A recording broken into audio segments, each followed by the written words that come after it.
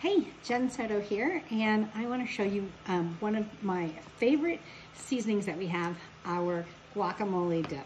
So have you ever wanted to make guacamole, but you're like, I don't have all the ingredients? This is going to make it so easy for you.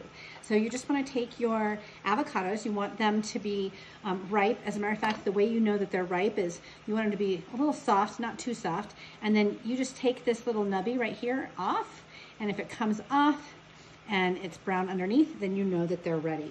Then you're gonna take our avocado tool. This tool is kind of an all-in-one tool to prep your avocado, and you're just gonna take the little knife side, actually use the soft side right here, and go around the seed, okay? And then open it up, and then you can go through here and just scrape out the inside of your avocado. It's so easy.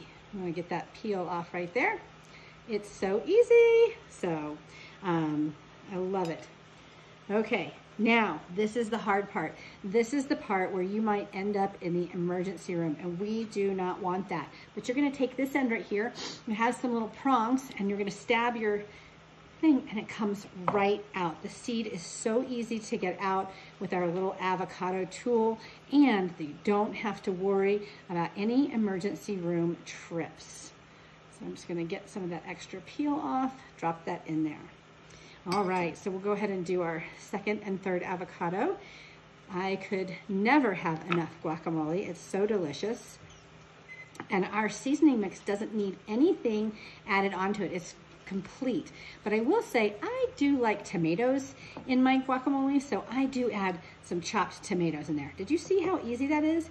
Your kids could do this. This is a job, if you have small children or a husband that you want to give a job in the kitchen, they can easily prep the guacamole for you, and then when it comes time to eating it, they can say, I did that, and have some excitement over that.